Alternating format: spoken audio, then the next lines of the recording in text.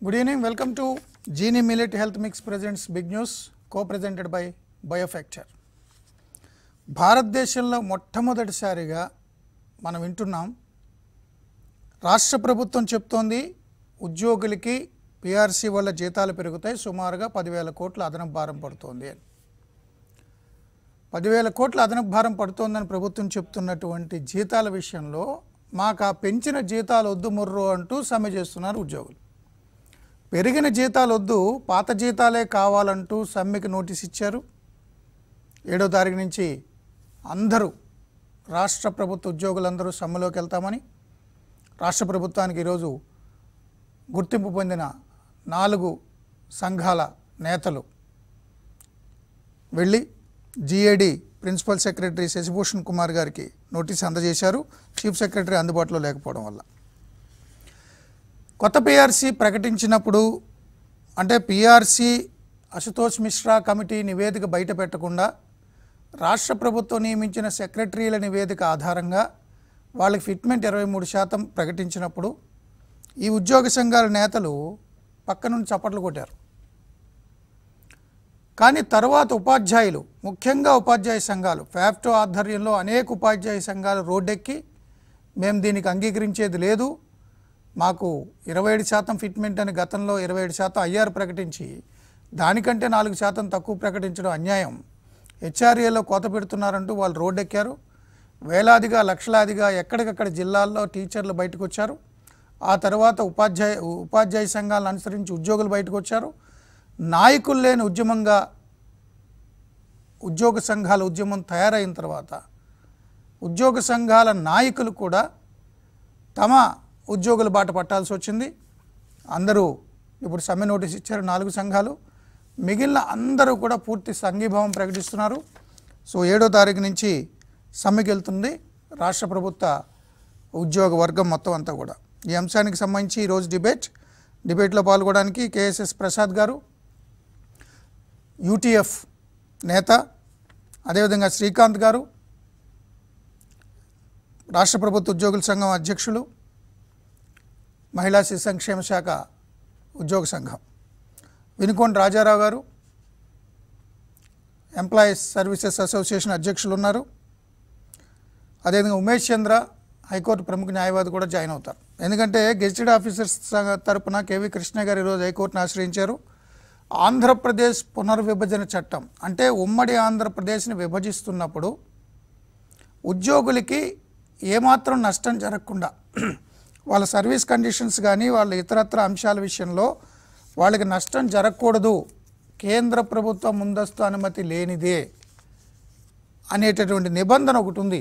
ఆంధ్రప్రదేశ్ పునర్విభజన చట్టంలో 8వ విభాగంలో 78 సెక్షన్ 178 సబ్సెక్షన్ 1లో ఉంది. అంటే అప్పటికే ఉన్నటువంటి ఆంధ్రప్రదేశ్, ఉమ్మడి ఆంధ్రప్రదేశ్లో ఉండగా ఉద్యోగులు తీసుకుంటున్నటువంటి కండిషన్స్, సర్వీస్ పే స్కేల్స్, ఇతరత్ర అంశాలకి ఏమాత్రం నష్టం జరగకుండా చూడాలి రాష్ట్ర విభజన జరిగిన తర్వాత అనే నిబంధన ఉంది. కానీ ఆల్రెడీ తాము తీసుకుంటున్న హెచ్ఆర్ఏస్ తగ్గించారు, ఫిట్మెంట్లు తగ్గించారు. సో తాము నష్టపోతున్నాము, విభజన చట్టంలో మాకున్న రక్షణ వైలేట్ అయిందంటూ కూడా హైకోర్టును ఆశ్రయించారు. ఈ అన్ని అంశాలకు సంబంధించి ఈరోజు డిబేట్లో ముందుగా ప్రసాద్ గారు ఉన్నారా? యూటీఎఫ్ ప్రసాద్ గారు నమస్కారం.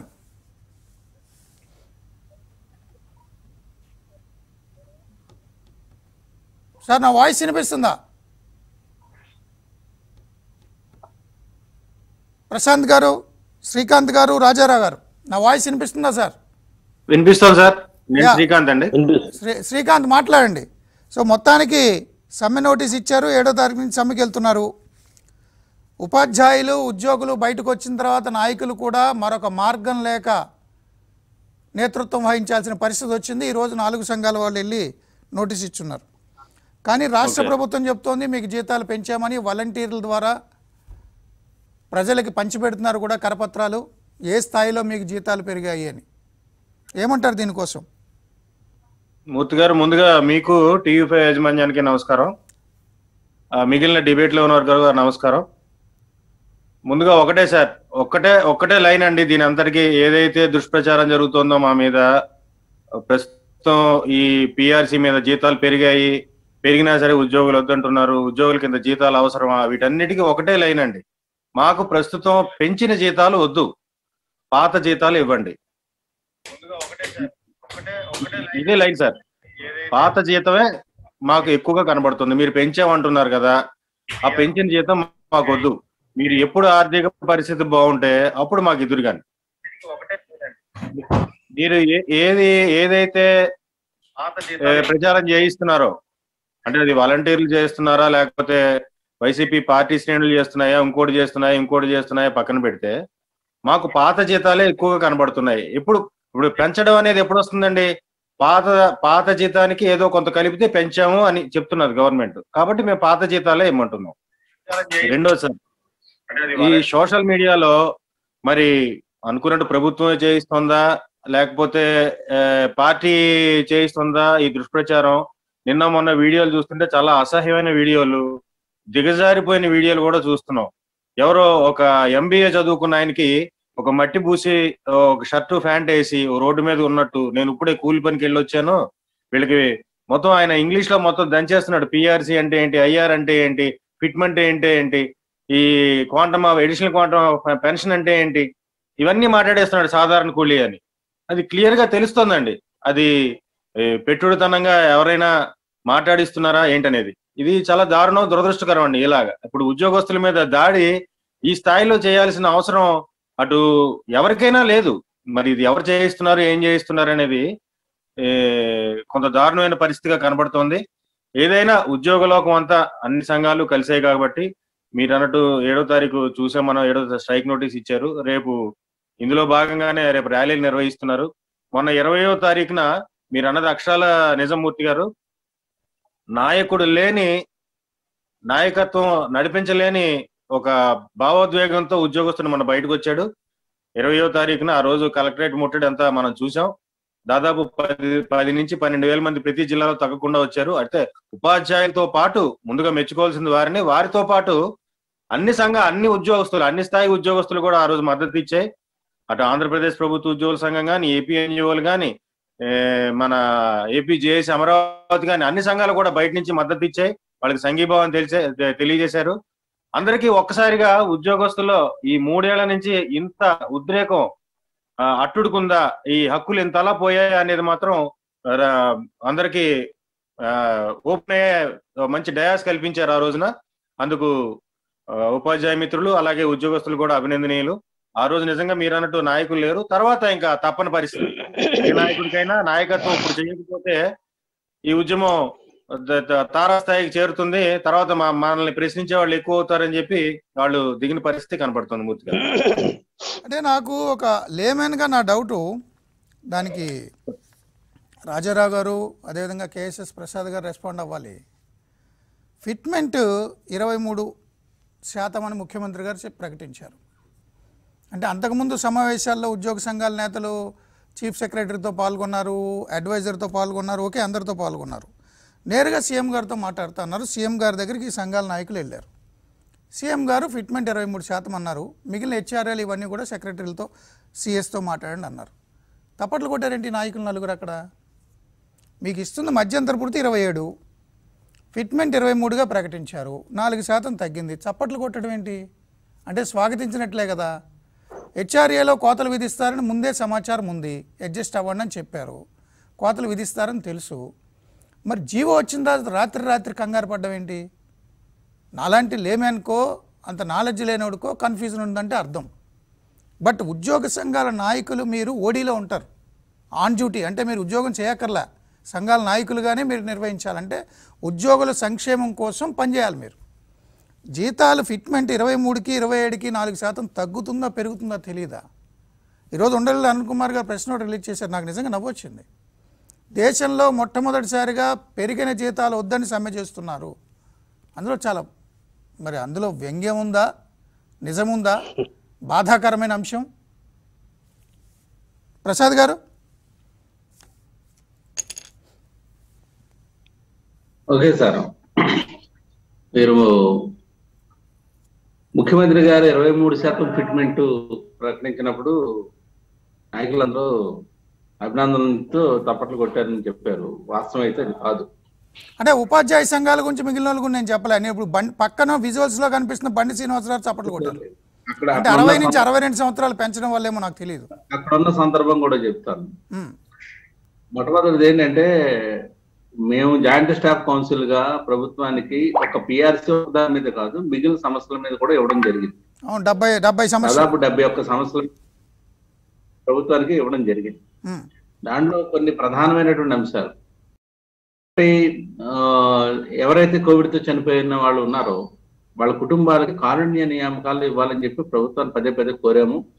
జీవో ఇచ్చారు, కానీ దాని అడ్డంకులు అయితే మాత్రం తొలగించలేదు. ఆ అడ్డంకులు తొలగిస్తూ జూన్ 30 లోపల మొత్తం అందరికి ఇవ్వాలనేటువంటిది ముఖ్యమంత్రి చెప్పింది ఆ రోజున. ఒకటి. రెండోది ఏంటంటే, ఈ రోజున హెల్త్ కార్డులు ఏవైతే ఉద్యోగస్తులకి ఇంప్లిమెంట్ చేస్తామన్నారో అవి ఎందుకు పనికిరాకుండా పోయినాయి, వాటిని సరిచేయాలి, స్ట్రీమ్ లైన్ చేయాలి, లేదంటే మెడికల్ రియంబర్స్మెంట్ కొనసాగించాలని చెప్పి మేము గట్టిగా చెప్పిన సంగతి. దాని మీద 2 వారాల్లో కమిటీ వేసి మొత్తం స్ట్రీమ్ లైన్ చేస్తానని చెప్పి ముఖ్యమంత్రి హామీ ఇచ్చాడు. అది రెండోది.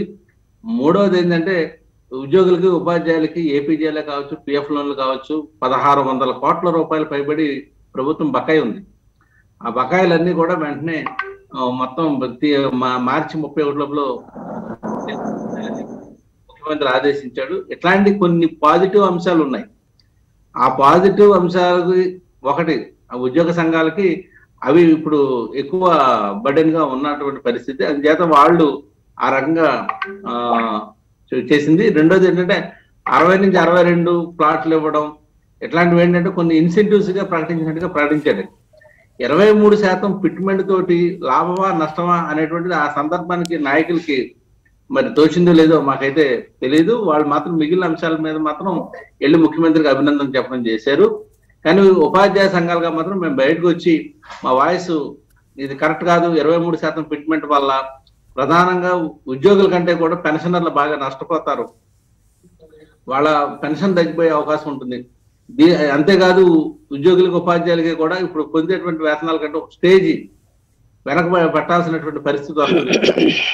రేట్లు కూడా తగ్గిస్తే, ముఖ్యమంత్రి గారు అధికారులతో మాట్లాడుకోమన్నాడు కానీ దాని మీద స్పష్టత లేదు. కాబట్టి హెచ్ఆర్ఏ రేట్లు ప్రభుత్వం తగ్గిస్తుందని తెలిసే హెచ్ఆర్ఏ రేట్లు తగ్గిస్తే మొత్తం అందరికీ చాలా తీవ్రమైన నష్టం కలుగుతుందని చెప్పి మా వ్యతిరేకత బయటకు తెలియజేసి, అయితే మా వ్యతిరేకత మేము తెలియజేసినప్పటికీ కూడా ఒక TV5 లో ఆ రోజున జరిగిన డిబేట్, మీరు ఏదైతే మాతో మాట్లాడారో ఆ డిబేట్ తప్ప మిగిలిన ఛానల్స్ ఏంటని కూడా ఉద్యోగులు కానీ ఉపాధ్యాయులు కానీ వ్యతిరేకత చేసినట్టుగా ఎక్కడ కూడా రాలేదు. అదే మరుసటి రోజు నుంచి మేము మా నిరసనలు మొత్తం బిల్డప్ చేశాం. రాష్ట్రం అంతా జరిగింది. ఇప్పుడు ఏం జరుగుతుందని మీ అందరికీ తెలుసు. రాజారావు సార్, ముందు ఉపాధ్యాయులు రోడ్డు ఎక్కారు, తర్వాత సగటు ఉద్యోగి రోడ్డు ఎక్కాడు. నాయకులు లేని ఉద్యమం. ఇప్పుడు నాయకులు ఊపందుకున్న ఉద్యమంలోకి నాయకత్వం వహించాల్సిన పరిస్థితి. ఎందుకు వచ్చింది ఈ పరిస్థితి అసలు? సార్ నమస్కారం సార్. TV5 యాజమాన్యానికి మీకు హృదయపూర్వక అభినందనలు సార్. సార్ ఒకటి సార్, కమిటీ చర్చలకు వెళ్తున్నటువంటి పరిస్థితిలో అసుతోష్ కమిటీ ఇచ్చినటువంటి నివేదిక లేకుండా చర్చల మీద 12 సార్లు వెళ్ళారు వీళ్ళు.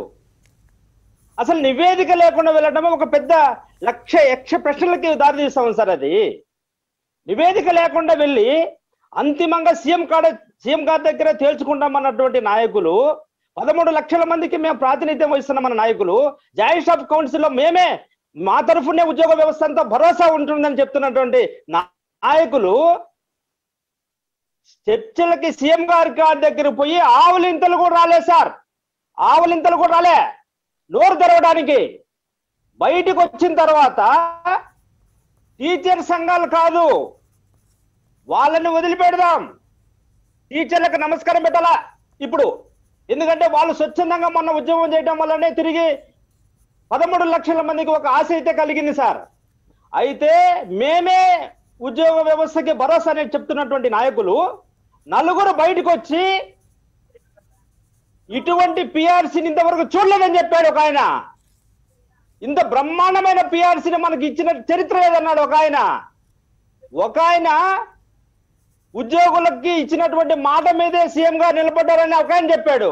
దీన్ని బేస్ చేసుకొని సలహాదారుడు ఏం చెప్పాడంటే ఉద్యోగ సంఘాలన్నీ సంతోషాన్ని ఆనందాన్ని వెలుబుచ్చినాయి అని చెప్పేసి ఆ నాయకుడు మాట్లాడాడు. సలహాదారుడు చంద్రశేఖర్ రెడ్డి గారు ఉద్యోగ వ్యవస్థకి ఏమైతే అన్యాయం జరిగిందో దాన్ని సైలెంట్ గా పెట్టి జీవోలు వచ్చిన తర్వాత ఉద్యోగ లోకమంతా ఒక్కసారిగా వాళ్ళకు జరిగిన అన్యాయాన్ని వాళ్ళు నిరసన రూపంలో టీచర్లు అందరూ ఫ్యాక్టరీ ఆధ్వర్యంలో చేయటం వల్ల నాయకులు అప్పుడు తనక ప్రభుత్వానికి బాగా సహకరించి ప్రభుత్వ కనుసన్నల్లో పడి ప్రభుత్వము ఆ వీళ్ళను కూడా చర్చలకు పిలిచి ఆ ముచ్చట కూడా తీర్చుకున్నటువంటి నాయకులు తర్వాత రెండో స్పెల్కి వచ్చేటప్పటికి టీచర్లు అందరూ ఒక్కసారిగా ఉధృతంగా వచ్చేసినారు. వాళ్ళ ఆర్తనాదాలను వినిపించినారు.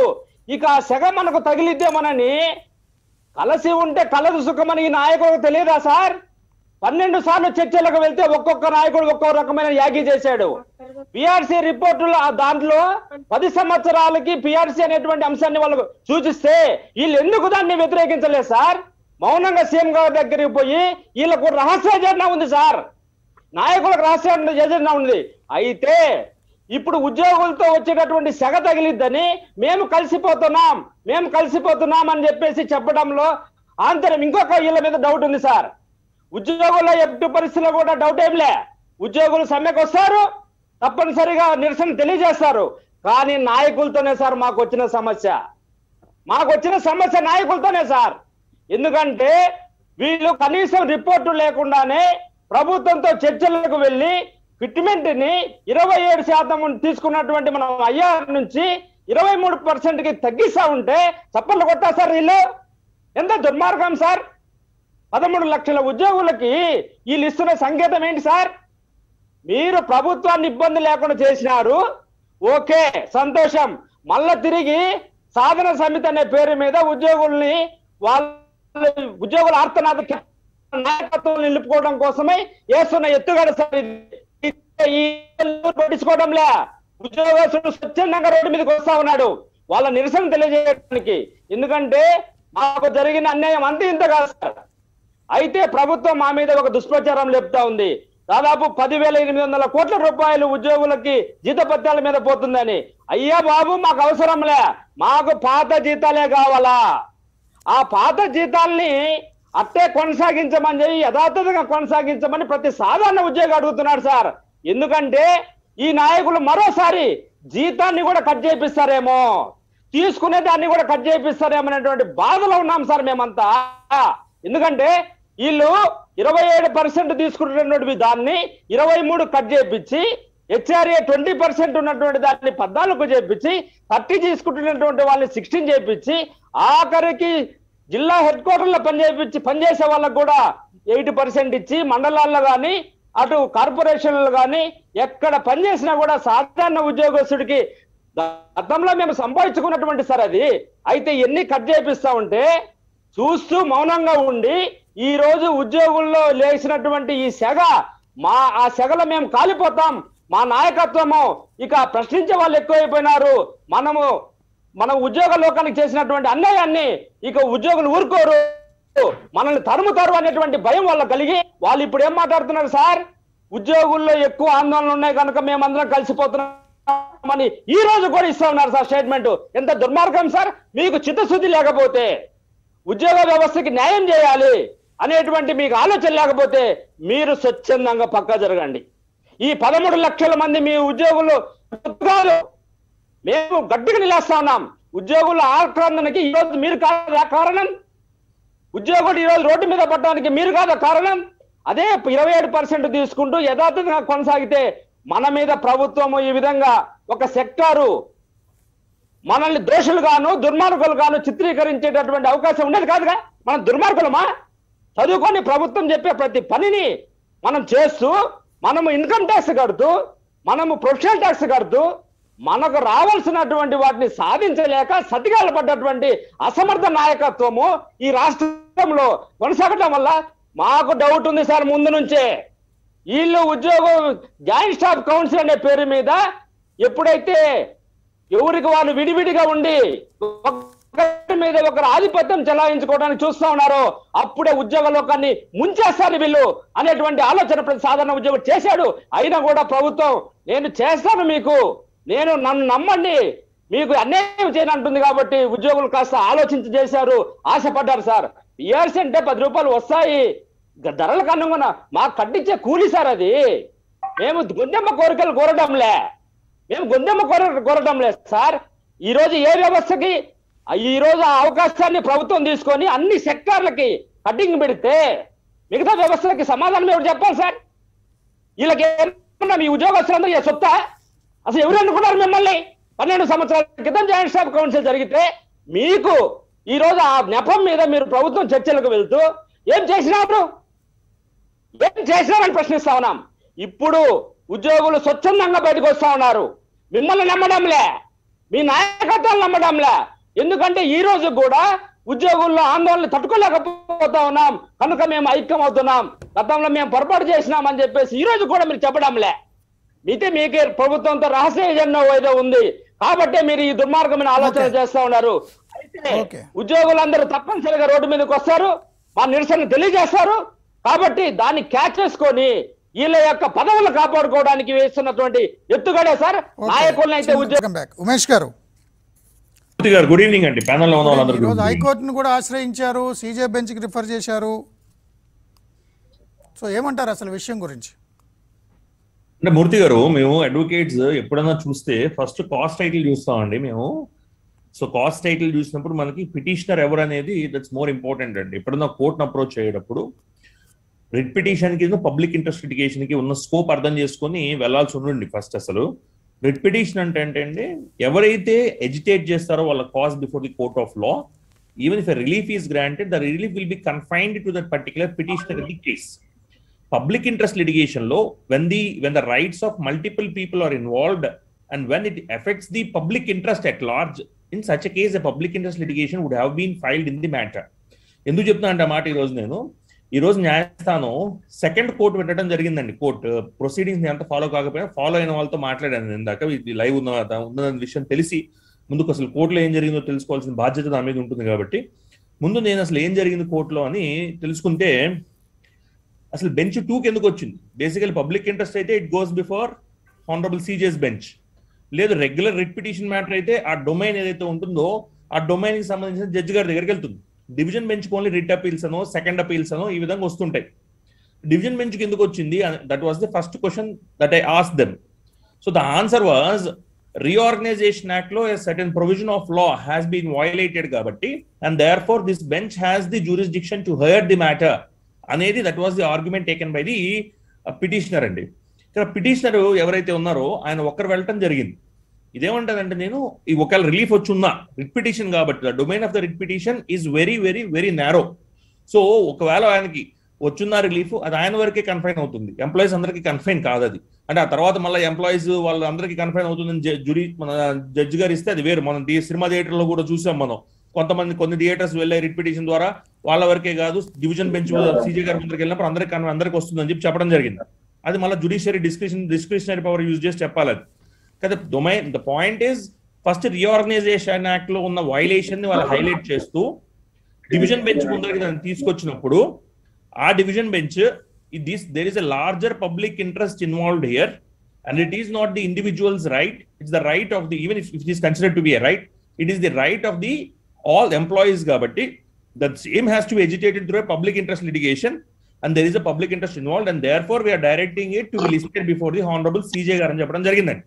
అంటే చీఫ్ జస్టిస్ గారి ముందర మేము ఈ పర్టికులర్ పిటిషన్ ని లిస్ట్ చేయవలసిందిగా కోరుతున్నామని రిజిస్ట్రీకి చెప్పి మ్యాటర్ అక్కడతో ఆపేవేయటం జరిగింది. అంతేగాని ఏదో కొంతమంది క్లెయిమ్ చేస్తున్నట్టు ఇది గవర్నమెంట్ విక్టరీయో లేదా కొంతమంది బాధపడుతున్నట్టు ఇది ఎంప్లాయీస్ డిఫీటో ఖచ్చితంగా కాదు. అన్నిటికన్నా ముఖ్యంగా మూర్తి గారు of course లీగల్ ఆస్పెక్ట్ ఏం ఇన్వాల్వ్ అయిందని నేను చెప్పిన తర్వాత నేను యాజ్ అ లాయర్ గా if someone would have come to me I would have asked the associations to agitate the cause of the employees అండి. అసోసియేషన్స్ ఉంటాయి కదా ఎంప్లాయీ అసోసియేషన్స్, వాళ్ళని రిజిస్టర్డ్ ఎంప్లాయీ అసోసియేషన్ మనం ఎజిటేట్ చేయమనే వాళ్ళం కాజ్. ఎందుకంటే అప్పుడు all the employees come with in the ambit of that association కాబట్టి ఆ అసోసియేషన్ మనం రిప్రజెంట్ చేస్తే కోర్టు ముందు ఆ అసోసియేషన్ ద్వారా మనకి మొత్తం ఎంప్లాయీస్ ఎవరైతే ambit లోకి వస్తారో వాళ్ళందరికీ న్యాయం జరిగే పాసిబిలిటీ ఉంటుంది. In such a case the matter would have been heard by the court today it self. అలా కాకుండా మనం ఇండివిజువల్స్ వెళ్తే ఏమవుతుందంటే దీనిలో మళ్ళీ పబ్లిక్ ఇంట్రెస్ట్ లిటిగేషన్ ఉందని దీనిలో పబ్లిక్ ఇంట్రెస్ట్ వైపు దాన్ని డైవర్ట్ చేయడం, ఇవన్నీ it's just a sheer waste of time. మళ్ళీ దాన్ని లిస్ట్ చేయించుకోవడం అనేది, ఎందుకంటే దానికి ఒక స్పెసిఫిక్ డేట్ ఉన్నప్పుడు లిస్ట్ చేయించుకోవడం ఎంత కష్టమో మాకు తెలుసు. మేము ఎన్నిసార్లు మెన్షన్ చేయాల్సి వస్తుంది, జడ్జి గారు ముందు మెన్షన్ చేసి అర్జెన్సీ ఏమిటనేది మేము చెప్పాల్సి వస్తుంది. అర్జెన్సీ ఏంటి చెప్పిన తర్వాత జడ్జి గారు కన్విన్స్ అయిన తర్వాత దాని మ్యాటర్ లిస్ట్ చేయమంటారు. బాటమ్ ఇన్ ది లిస్ట్ వచ్చింది అనుకోండి, matter will not be heard, it will be in the list లో ఉంటుంది కానీ అది వినరు. అలా చాలా జరుగుతుంటాయి. సరే, ఆంధ్రప్రదేశ్ హైకోర్టులో రెగ్యులర్ గా సీజే గారు ముందు నేను కేసులు చూస్తుంటాను కాబట్టి నాకు విషయం తెలిసింది ఏంటంటే సీజే గారు మొత్తం లిస్ట్ ని కంప్లీట్ చేస్తారు, దానిలో డౌట్ ఏమాత్రం లేదు. కాదే ఇప్పుడు మళ్ళా దాన్ని రిఫర్ చేసిన తర్వాత అది లిస్ట్ అవ్వాలి, ముందు ఆ లిస్ట్ లోకి రావాలి. లిస్ట్ లోకి వచ్చిన తర్వాత subsequently the matter will be heard. And above all my only contention here is, my only point here is, they have a right to approach the court, and certainly they have a right to approach the court. ఒకటి, ఒక statutory right కానీ ఒక fundamental right కానీ violate అయినప్పుడు ఏ individual అన్నా court doors నాక్ చేయొచ్చండి. ఇక్కడ మనం స్టాచ్యుటరీ రైట్ ఒకటి వయలేట్ అయిందని ఎడ్యుకేట్ చేస్తున్నాం, రైట్ రీఆర్గనైజేషన్ యాక్ట్ కి సంబంధించిన సెక్షన్. అదేవిధంగా రైట్ టు లైవ్లీహుడ్ అనేది it's very inherent in right to freedom of life and Liberty అని honourable supreme court slow of cases లో హెల్డ్ చేసింది. అలా చూసినా ఖచ్చితంగా ఇది బిఫోర్ ది ఫస్ట్ కోర్ట్ రావాల్సిన మ్యాటరు. వాళ్ళ యొక్క ఏదైతే రైట్ టు లైఫ్ ఏదైతే ఉన్నదో దాని మీద కూడా బేరింగ్ ఉంటుంది కాబట్టి, because the decision of the government probably yes what is being circulated, the decision of the government has a bearing on their income will have a bearing on their livelihood. So certainly their right to life is also involved here, a fundamental right in article 21. So right to life lo oka point entante, right to life can be curtailed by procedure established law అని ఉన్నప్పటికీ article 21 లో supreme court దీనికి wider interpretation ఇచ్చి Maneka Gandhi versus union of India కేసులో ఇచ్చి due process of law needs to be followed అన్నారు. అంటే మీరు తీసుకున్న ప్రతి డెసిషన్ జీవో ద్వారా గానీ ఒక చట్టం ద్వారా గానీ మీరు తీసుకున్న decision has to pass the muster of due process of law subsequent to Maneka Gandhi's case in 1978. Due process of law అంటే ఏంటంటే the law that is made, either GO is also a law under Article 12 and Article 13 of the Constitution of India. Article 13 కింద GO is also a law కాబట్టి that law should pass the muster of due process. Due process అంటే ఏంటి? That law shall be just, fair and reasonable. ఆ లా fair గా ఉండాలి, reasonable గా ఉండాలి, just గా ఉండాలి. వాటిలో ఏ విధంగా లేకపోయినా ఆ లాని సుప్రీం కోర్టులు కానీ హైకోర్ట్స్ కానీ కొట్టివేస్తాయి. ఎందుకంటే ఇవి కాన్స్టిట్యూషనల్ కోర్ట్స్. ఏదన్నా ఒక వాళ్ళు తీసుకున్న డెసిషన్ కాన్స్టిట్యూషనల్ రైట్ మీద ట్రాన్స్గ్రెస్ అవుతుందన్నా, impinge అవుతుందన్నా, certainly the courts have a bounden duty to strike down such GO, strike down such laws, strike down such provision of law, strike down the statute. That is the purpose for which the courts, constitutional courts exist. So point ఏంటంటే ఇక్కడ మనం courts కి ఎలా వెళ్తున్నాం? ఒక public interest litigation ద్వారా వెళ్తున్నామా, ఒక writ petition ద్వారా వెళ్తున్నామా, ఒక అసోసియేషన్ ద్వారా వెళ్తున్నామా, లేదా ఒక ఇండివిజువల్ ద్వారా వెళ్తున్నామా అనేది చూడాలి. నేను I certainly say it is the right time, it is high time, it is high time the associations shall stand with employees instead of standing with the government. Standing with the government కోసం కాదండి association మనం ఏర్పాటు చేసుకుంది. Associations has to stand with the, they have to stand with the employees. వాళ్ళు rights educate చేసి ఉంటే ఈ రోజు court ముందరా the outcome would have been different. ఇది మళ్ళీ ఫస్ట్ బెంచ్ కి లిస్ట్ చేయమని రిజిస్ట్రీకి డైరెక్ట్ చేయడం, హానరబుల్ సెకండ్ బెంచ్ ఇదంతా జరుగుండేది కాదనేది నా అభిప్రాయం. అండ్ ప్రొవిజన్ ఆఫ్ లా దగ్గరకు వస్తే మూర్తి గారు, ఆల్రెడీ నేను రాజ్యాంగం రెండు ఎడ్యుకేట్ చేయాలండి. ఎప్పుడన్నా కోర్టు ముందరకు వచ్చినప్పుడు ఎమోషన్స్ అవన్నీ పక్కన పెడితే స్టాచ్యుటరీ పవర్, స్టాచ్యుటరీ లిమిటేషన్, రాజ్యాంగం ఇచ్చిన power, constitutional power, constitutional limitation, ఇవే ఎడ్యుకేట్ చేయాలి before the court of law. So certainly ఏదైతే రిలవెంట్ సెక్షన్ ఏదైతే మనం సైట్ చేస్తున్నాం ఇందాక నుంచి 78, నా దగ్గర పిటిషన్ కాపీ ఉంది మూర్తి గారు, let me just పర్యూజ్ it once.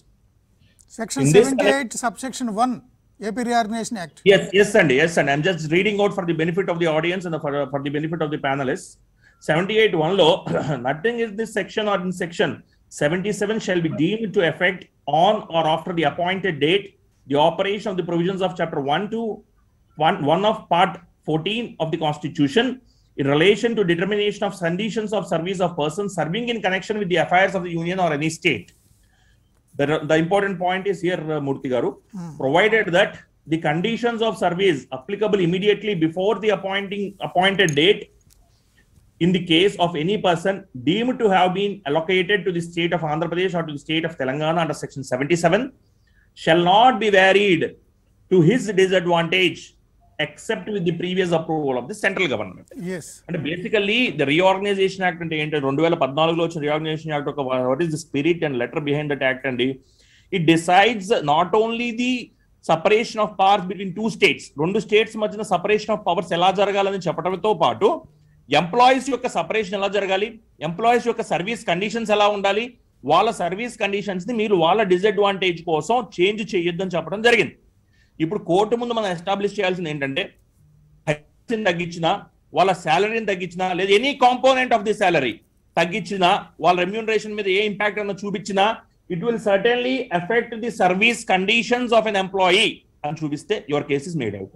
అది చూపించాలి. At the same time, right to life, right to livelihood అన్నప్పుడు right to livelihood is inherent in right to life అన్నాం కాబట్టి that is impacted because of this decision of the government. So GO number 1 of 2022 ఏదైతే ఉన్నదో ఆ GO వల్ల impact అవుతుందని చూపించగలిగితే your case is made out అండి before the court of law.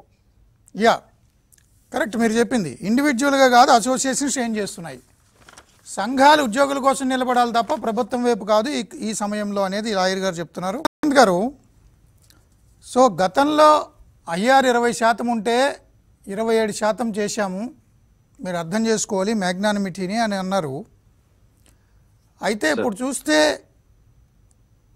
ఆ 20% ఉన్న ఐఆర్ని డిసెంబర్ 31 వరకు చూస్తే మొత్తం 33 నెలలు అయి ఉండేది. బట్ మీకు ఏప్రిల్ 2019 నుంచి అది అమలు అవ్వాలి. కానీ తర్వాత మీకు ఏప్రిల్ నుంచి కాకుండా జూలై నుంచి 27% అమలు చేశారు, 3 నెలలు అక్కడ లాస్ అయ్యారు. ఓకే, కానీ ఇప్పుడు 27% అమలు అయిన దాన్ని కూడా 9 నెలలు వెనక నుంచి అమలు చేస్తే 4% మీరు వెనక్కి చెల్లించాలి, అడ్జస్ట్ చేస్తామన్నారు ఏరియర్స్లో. సో ఆ లెక్కను చూసుకుంటే మీకు వచ్చింది 20% కూడా కాదనేది ఒక వాదన. ఖచ్చితంగా మూర్తి గారు, ఇప్పుడు ఇందులో ఈ లెక్కల్లో తీస్తే 27% ఐఆర్ ఇచ్చారు. ఐఆర్ పెంచిన పిఆర్సీలో రికవరీ చేస్తారు ఎప్పుడైనా, ఏపీఆర్సీలో అయినా. 27, 23 అన్నారు, అక్కడ 4% లాస్ అవుతున్నాం. అయితే ఇక్కడ వీళ్ళు వాదిస్తున్నది ఏంటంటే మాకు పెండింగ్ బకాయి ఉన్న డిఏలు 7 డిఏలు ఏవైతే పెండింగ్ ఉన్నాయో అవి ఒక్కసారిగా రిలీజ్ చేయడంతో దీనికి దానికి ముడిపెడుతున్నారు. ఎప్పటి డిఏ అప్పుడు ఇచ్చేసి ఉంటే కనుక ఇప్పుడు వసూలు చేయడానికి కానీ మాట్లాడడానికి కానీ పెరిగిందని చూపించడానికి కానీ అవకాశం ఉండేది కాదు. ఈ డిఏలు ఎప్పటికప్పుడు సాధించడంలో మేము కానీ నాయకులు కానీ ఫెయిల్ అయ్యాం. ఇప్పటి వరకు ఏంటంటే 2.5 ఏళ్ళు ఒకటి పాండమిక్ అని, కరోనా అని, గవర్నమెంట్ కొత్తగా వచ్చింది కష్టాల్లో ఉందని, 3 ఏళ్ళు ఉదాసీన వైఖరి అవలంబించడం వల్ల మా కొంప ముంచి 7 డిఏలు పెండింగ్ ఉండిపోవడం వల్ల అవి మాకు రావాల్సిన డిఏలు. అసలు ఈ పిఆర్సీకి డిఏలకి ముడిపెట్టి మాట్లాడడం అనేది కరెక్ట్ కాదు. రెండోది, ఇప్పుడు వీళ్ళందరూ చెప్తున్న లెక్క కంటే ఇంకా మైనస్ లెక్క ఒకటి ఉంది మూర్తి గారు. ఇప్పుడు 27 నుంచి 23కి 4% పడిపోతే ఇప్పుడు 2000 నుంచి 4000 వరకు లాసే చూపెడుతున్నారు. కానీ ప్రతి ఎంప్లాయీకి ఎవ్రీ ఇయర్ అతను జాయిన్ అయిన డేట్ లో ఒక ఇంక్రిమెంట్ వస్తుందండి. ఆ ఇంక్రిమెంట్ మూల వేతనంలో అతనికి కలిసే దాని మీద 4% పోతుంది. అలాగే సంవత్సరంలో 2 డిఏలు, జనవరిలో జూన్లో 2 డిఏలు వస్తాయి. 2 డిఏలు వచ్చినప్పుడు కూడా మూల వేతనంతో చూస్తే ఆ డిఏలో మైనస్ అవుతాం. అంటే సంవత్సరంలో 3 సార్లు ఈ 4% మీద లాసు. ఒకటి. రెండు సార్లు సార్, నాకు 12 ఏళ్ళ సర్వీస్ ఉందండి. 12 ఏళ్ళు ఈ విధమైన 4% మీద లాసు ఉండనే ఉంటుంది. దీని తర్వాత రిటైర్ అయిన తర్వాత నా సర్వీస్ కాలం ఎంత ఉందో దాని మీద ఇంచుమించుగా ఒక హాఫ్ ఆఫ్ ది, ఒక 1,00,000 రూపాయలు వస్తే 50,000 పెన్షన్ వస్తుంది. ఆ 50,000లో మూల వేతనంలో 4% కూడా లాస్ వస్తుందండి. అంటే ఉద్యోగి బతికినంత కాలం కూడా ఈ 4% ఎఫెక్ట్ అనేది ఖచ్చితంగా ఉంటుంది. ఆ రకంగా చూసుకుంటే 3 నుంచి 5 లక్షలు ఒక ఉద్యోగి లాస్ అవుతున్నాడు. ఈ కాల్కులేషన్ కూడా అందరూ మిస్ అవుతున్నామండి. అలాగే ఈ కట్టిన 27%కి ఇన్కమ్ ట్యాక్స్లు కట్టేసి ఉన్నాం, ఆల్రెడీ కట్టేసాం. ఇప్పుడు మళ్ళీ రికవరీ చేస్తారు, ఇన్కమ్ ట్యాక్స్ రాదు కదండి. ఈ కాలిక్యులేషన్స్ అన్ని కూడా ఎవరికి తెలియకుండా 27% పెంచాం, ఇంటికి పట్టుకెళ్ళే శాలరీ. ఇప్పుడు వీళ్ళందరూ ఏదైతే దుష్ప్రచారం చేస్తున్నారో టేక్ హోమ్ శాలరీ, ఇంటికి పట్టుకెళ్లే శాలరీ పెరిగిందా లేదా అని చెప్పి టేబుల్స్ వేసి చూపెడుతున్నారు. కానీ అక్కడ 5 డిఏలు మాకు రావాల్సినవి, మాకు ఎప్పుడప్పుడు వస్తాయి కదా అని మేము ఊరుకోబట్టికి ఇప్పుడు ఇస్తూ జీతం పెరిగిందని చూపిస్తున్నారు గత నెలతో కంపేర్ చేసి. అవునండి, అదే ఇప్పుడు ఈ 5 డిఏలు తీసి మాట్లాడమనండి, ఎంత లాస్ అయ్యేమో తెలుస్తుంది కదా. యా చెప్పండి సార్. ప్రసాద్ గారు, జీతం పెరిగిందని టేబుల్ చేసి పాంప్లెట్లు పంచిపెడుతున్నారు, ఉద్యోగులు తప్పు చేశారు అన్నట్టుగా, దాని గురించి ఏమంటారు మీరు? ఇప్పుడు పెరిగితే పెరిగిన జీతాలు వద్దని సమ్మె చేస్తారో ఉద్యోగులు, అది ఒక డౌట్. ముందు మాట్లాడిన ఆయన ఏదైతే చెప్పారో అది వాస్తవం. అది వాస్తవంగా చెప్పాలంటే ఈ పిఆర్సీలో 4% ఫిట్మెంట్ తగ్గించడం వల్ల ప్రతి ఉద్యోగి ఒక స్టేజ్ నష్టపోయాడు. ఆ నష్టాన్ని కప్పిపుచ్చడానికి ఈ రోజున పెండింగ్ లో ఉన్నటువంటి డిఏలు అన్నింటినీ కలిపి నీకు లాభం వచ్చింది అనేటువంటి చూపెడతా ఉన్నారు. అది కూడా చాలా తప్పు. అది కేవలం గ్రామీణ ప్రాంతాల్లో 12% హెచ్ఆర్ఏ తీసుకున్న వాళ్ళు ఎవరైతే ఉన్నారో ఇప్పుడు వాళ్ళకి 80% హెచ్ఆర్ఏ చేశారు. వాళ్ళలో కొంతమందికి మాత్రమే ఈ రోజు తీసుకుంటున్న శాలరీ కంటే ఒక 1000 రూపాయలు అదనంగా వస్తూ ఉంది. అంతకు మించి ఎవరికి కూడా లాభం ఏమీ లేదు. అదే సందర్భంలో పట్టణ ప్రాంతాల్లో కానీ నగరాల్లో కానీ పనిచేసే వాళ్ళందరికీ కూడా మైనస్ వస్తానే ఉంది. అంచేత ప్రభుత్వం చూపెడుతున్నటువంటి లెక్కలన్నీ కూడా తప్పు. డిఎల్ కలిపినా కూడా మీకు ఇవ్వాల్సిన పాత డిఎల్ కలిపినా కూడా తక్కువగానే వస్తుంది. పాత డిఎల్ కలిపినా కూడా తక్కువే వస్తా ఉంది. అవునండి, ఎందుకంటే 20%, 30% ఎకాయకన 16%, 14% లాస్ అయ్యారు మూర్తి గారు. యా అదే చెప్తున్నారు ప్రసాద్ గారు. రెండోది ఏంటంటే సెంట్రల్ గవర్నమెంట్ ఎంప్లాయీస్ కి ఇచ్చేటువంటి హెచ్ఆర్ఏ రేట్స్ ని స్టేట్ గవర్నమెంట్ ఎంప్లాయీస్ కి వర్తింపు చేస్తాము అని చెప్తా ఉన్నా. సెంట్రల్ గవర్నమెంట్ ఎంప్లాయీస్ ఎక్కువగా ఉండేది సిటీస్ లో ఎక్కువ మంది ఉంటారు. అంచేత వాళ్ళకి ఆ రకంగా అయినటువంటి పెద్ద నష్టం ఏమి కనపడదు సెంట్రల్ గవర్నమెంట్ ఎంప్లాయీస్ కి. అదే కాకుండా వాళ్ళకి మధ్యలో ట్రాన్స్పోర్ట్ ఎలిమెంట్స్ అని ఇంకా రకరకాల ఎలిమెంట్స్ ఉన్నాయి. ఆ రూపేణ వాళ్ళు బాగానే ఉంటుంది. ఈరోజు ఈ రాష్ట్ర ప్రభుత్వం central government employees salaries implement చేస్తామని ఏదైతే చెప్తుందో, ఇప్పుడు ఇదే సెంట్రల్ గవర్నమెంట్ ఎంప్లాయీ తీసుకుంటున్నటువంటి శాలరీ స్టేట్ గవర్నమెంట్ ఎంప్లాయీ తీసుకుంటున్నటువంటి శాలరీ కూడా లెక్కిస్తే అక్కడ కూడా స్టేట్ గవర్నమెంట్ ఎంప్లాయీ నష్టపోతా ఉన్నాడు. ఆ నష్టాలన్నింటినీ కూడా మేము కూడా లెక్కలు తయారు చేసాం. ఆ లెక్కలు ఇప్పుడు రేపటి నుంచి మేము కూడా విరివిగానే ప్రచారంలో పెట్టి ప్రభుత్వాన్ని కార్నర్ చేసే పని చేస్తాం. ఓకే రాజారావు, లాయర్ గారు చెప్పండి. ప్రసాద్ గారు పాయింట్ చెప్తున్నారు. ప్రసాద్ గారు మూర్తి గారు ఇంకొక మాట ప్లీజ్. అప్పుడు మన ఉమేష్ చంద్ర గారు లీగల్ పాయింట్స్ గురించి చెప్పారు ఇందాక, కోర్టులో వాదన గురించి. ఎవరైతే కోర్టుకు వెళ్ళారో ఆ కోర్టుకు ఆయన ఏ ఉద్యోగి తరఫున వెళ్ళలేదు, ఆయన ఒక్కడే ప్రత్యేకంగా వెళ్ళాడు. ఆయన ఆర్గ్యుమెంట్స్ కూడా చాలా బలహీనంగా ఉన్నాయి. ఆ ఆర్గ్యుమెంట్స్ కొనసాగిస్తే ఆయన చెప్పిన పాయింట్ ఎక్కడ కూడా రైజ్ అవ్వదు, మొత్తం అందరికీ వ్యతిరేకంగానే ఆ తీర్పు వస్తుంది. అందుకని మేము కూడా లీగల్ గా ఇంక్లూడ్ అవ్వాలా, ఏం చేయాలి అని అనుకుంటాం. మా వరకైతే మాత్రం లీగల్ గా పోరాడితే వస్తుందని మేమైతే అనుకోవడం లేదు. ఆ రకంగా వచ్చే పరిస్థితి కూడా ఉండకపోవచ్చు. మేము ఉపాధ్యాయులుగా పోరాడాం కాబట్టి ఈ రోజున ప్రభుత్వం మనసు మార్చుకుంది, కమిటీ వేసింది, చర్చలు రమ్మని పిలుస్తా ఉంది. ఏవైతే జీవోలు ఇచ్చారో వాటిని సస్పెండ్ చేసి అబియన్స్ లో పెడితే అప్పుడు మేము మొదటి నుంచి చర్చిస్తామని చెప్పి ప్రభుత్వం చెప్తా ఉన్నాం. లీగల్ పోరాటం కంటే ప్రజా పోరాటాన్ని మేము నమ్ముతాం. Okay Rajarao sir, so committee ఎదురు చూస్తోంది, మంత్రుల కమిటీ చర్చలకు రమ్మని. రేపు కూడా వెయిట్ చేస్తా ఉంటున్నారు, సమ్మె నోటీస్ ఇచ్చినా కూడా. సో చర్చలకు వెళ్ళే అవకాశం ఉందంటారా? సార్ అది నాయకులకి ఉన్నటువంటి అపోహను తొలగించడం కోసమే ఇచ్చినటువంటి ఆ కమిటీ సార్. అది ఓకే, అది కూడా ఎంత దుర్మార్గమో చూడండి. మేము మీకు భరోసా ఇస్తాము రండి, మీ లేదా అబెన్స్లు పెడతాము రండి అని పిలవటంలే. ఏమంటే మీకేదైనా అపోహలు ఉన్నాయి నాయకులకి, ఆ నాయకులకి ఉన్నటువంటి అపోహల్ని తొలగించటానికి మీరు చర్చలకు రండి అని ఆహ్వానిస్తున్నారు సార్. అంటే మాకు రావాల్సినటువంటి ఇవ్వకపోగా అయ్యా పాత జీతాలే మాకు ఇవ్వండి అని అడిగే పరిస్థితికి సాధారణ ఉద్యోగస్తులు వచ్చి రేపు రోడ్డు మీదకి వస్తున్నాడు. అయితే దాంట్లో అసలు ఏముందో ఏమో, అసలు మీ కాడ రిపోర్ట్ లేకుండా మమ్మల్ని ఎందుకు ఇంత తిప్పలు పెడతా ఉన్నారు అనేది ప్రతి సాధారణ ఉద్యోగస్తుడిలో ఒక డౌట్ సార్. ఏమంటే మీరు చర్చలకు పోతా ఉన్నారు. ఇప్పుడు ఆయన ఇచ్చిన జీవోలోనే స్పష్టంగా ఉంది, 3 మినిస్టర్లు, ఒక రాజకీయ సలహాదారుడు, ఒక చీఫ్ సెక్రటరీ ఆధ్వర్యంలో కమిటీ సార్. అది నేను ఇప్పుడే చూశాను జీవన్. అయితే దాంట్లో మీకే ఉన్నటువంటి డౌట్ ని క్లారిఫై చేసుకుందరు రండి అని పిలుస్తున్నారు. ఎంత దుర్మార్గం సార్. మాకు పాత జీతాలను ఇవ్వండి అని ఉద్యోగులతో అనిపించే కాడికి నాయకులు తయారయ్యారు. ప్రభుత్వం కూడా పెంచి ఇవ్వాల్సినటువంటిది 10 రూపాయలు వస్తాయని ఆశించిన ఉద్యోగికి నిరాశ మిగిలింది. ఇప్పుడు ఆఖరికి సాధారణ ఉద్యోగస్తుడు కోరుకునేది ఏంటి?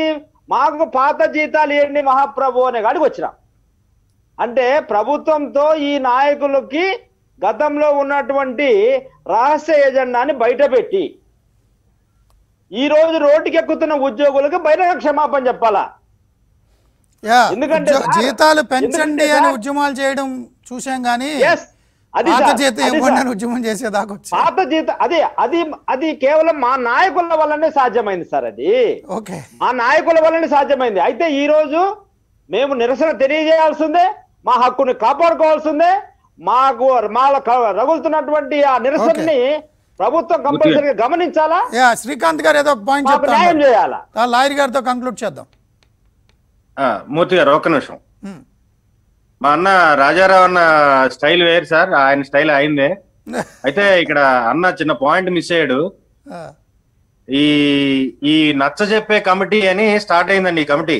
అవును, మాకు 11 సార్లు 12 సార్లు కూర్చోబెట్టారు, చెప్పారు, నచ్చ చెప్పారు, అయిపోయింది. ఇప్పుడు కొత్తగా వాళ్ళ నచ్చ చెప్పేది ఏమీ లేదండి. ఏదైనా సంప్రదింపుల ద్వారా సరి చేస్తామని స్పష్టమైన హామీ వస్తే వెళ్ళాలి తప్పించి, ఇవాళ ఇందాక నేను కూడా వీడియోలో చూశాను, బొత్స గారు అలాగే సజ్జల గారు పేరు నాని గారు మాట్లాడుతూ వస్తే మాట్లాడదాం అన్నారు కానీ ఎక్కడ స్పష్టమైన హామీ ఇవ్వలేదు. మళ్ళీ వాళ్ళు ఏమంటున్నారు, ఇది ఆథరైజ్డ్ కమిటీయా కాదా అని మా నాయకులు ఒక నాయకుడు అడిగిన దానికి సమాధానంగా ఏం చెప్తున్నారు, శశిభూషణ్ కుమార్ గారు జిఏడి సెక్రటరీ గారు చెప్పారు కదా కాబట్టి ఆథరైజ్డే అంటున్నారు. ఈ 12 సార్లు శశిభూషణ్ కుమార్ గారు కూర్చున్న కమిటీయే. ఇక కొత్తగా కమిటీ ఏముందండి, మళ్ళీ కాలయాపన వాళ్ళు నలుగురు వెళ్ళారని చెప్పి మేము ఇక్కడ ఖాళీగా కూర్చోవడం తప్పించి, అంచేత ఆ కమిటీ మీద ఎంత మాత్రం నమ్మకం లేదు. ఉద్యోగస్తులు కూడా కమిటీ ఎంత మాత్రం నమ్మట్లేదు. ఓకే లాయర్ గారు కంక్లూడ్ చేద్దాం, we are running out of time. So న్యాయ పోరాటం కంటే మేము ప్రజా పోరాటం మీద ఆధారపడి ఉన్నామని యూటీఎఫ్ ప్రసాద్ గారు అంటున్నారు. అంటే దాని మీద నేను కామెంట్ చేయడం కరెక్ట్. అంటే ఇండివిజువల్ గా ఎవరో వెళ్ళారు, అంత బలంగా లేకపోవచ్చు, మేము జాయిన్ అవ్వాలా ఇంక్లూడ్ అవ్వాలా లేదని ఆలోచన. అది ఒక ప్రెజర్ గ్రూప్ గా ఫామ్ అయ్యి మేము గవర్నమెంట్ మీద ప్రెజర్ తీసుకొస్తాం అనుకుంటాం అనేది ఒక డెసిషన్. దానికి నేనేం చెప్తాను రైటా కాదా అనేది నాకు తెలియదు. So I shall not answer మూర్తి గారు. సో కానీ లీగల్ గా అయితే మాత్రం స్పెసిఫిక్ గా ఇక్కడ 2 థింగ్స్ మూర్తి గారు. ఒకటి, గవర్నమెంట్ కి అది ఎగ్జిక్యూటివ్ డెసిషన్ మీద తీసుకున్నప్పుడు, అంటే government with in it's realm, తన రెల్మ్ లో, తన స్ఫియర్ లో తనకు ఎగ్జిక్యూటివ్ డెసిషన్ తీసుకున్నప్పుడు తీసుకోవచ్చా సాలరీస్ లాంటివి పాలసీ డెసిషన్స్. ఇవి పాలసీ డెసిషన్స్ గవర్నమెంట్ తీసుకోవచ్చు అంటే ఖచ్చితంగా తీసుకోవచ్చు. మరి వాటి మీద జ్యుడిషియల్ రివ్యూ ఉంటుందా ఉండదా అనేది మీద there are slow of cases అండి. పాలసీ డెసిషన్ తీసుకున్నంత మాత్రం రేపటి నుంచి గవర్నమెంట్ ఇంకో పాలసీ తీసుకుంది అనుకోండి, కంప్లీట్ గా మేము శాలరీ ఇవ్వని ఎవరు కోర్టుకి వెళ్ళి వాళ్ళ శాలరీలు తెచ్చుకోరా అని చెప్తుంది. ఏంటంటే yes, there is some kind of an independence for the government to take a decision, but అది larger section of the people ని ఇంపాక్ట్ చేస్తుంది, వాళ్ళ లైవ్లీహుడ్ ని ఇంపాక్ట్ చేస్తుంది కనుక కోర్టుని కన్విన్స్ చేయగలిగితే then certainly you will have some stand before the judiciary. Otherwise it falls within the realm of the executive decision making, policy decision making, and judiciary cannot intervene అని చెప్పేస్తారు. Point ఏంటంటే ఇక్కడ ఆ extent వరకు cause ని agitate చేస్తేనే కోర్టులో success వస్తుంది. ఆ ఎక్స్టెంట్ వరకు మనం ఎజిటేట్ చేయాలంటే ఫస్ట్ ఆఫ్ ఆల్ ఇంత ముందు ఫ్లో ఆఫ్ జడ్జ్మెంట్స్ కానీ, సుప్రీంకోర్టు జడ్జ్మెంట్స్ కానీ, హైకోర్టు జడ్జ్మెంట్స్ కానీ, ఒక ఎగ్జిక్యూటివ్ ఒక డెసిషన్ తీసుకున్న తర్వాత, ఇంకోటి ఏంటంటే ఎగ్జిక్యూటివ్ డెసిషన్ తీసుకున్న తర్వాత దాని బేరింగ్ ఒకటి స్టాచ్యుటరీలీ ఇట్ ఈస్ నాన్ కంప్లైంట్ అని ప్రూవ్ చేయాలి. రెండోది రాజ్యాంగంలో ఒక మనిషికి ఇచ్చిన హక్కుల్ని హరించి వేసేలాగా ఈ డెసిషన్ ఉందని కూడా ప్రూవ్ చేయాలి. ఈ రెండు చేసినప్పుడే కోర్టులో మనకి సక్సెస్ వస్తుంది.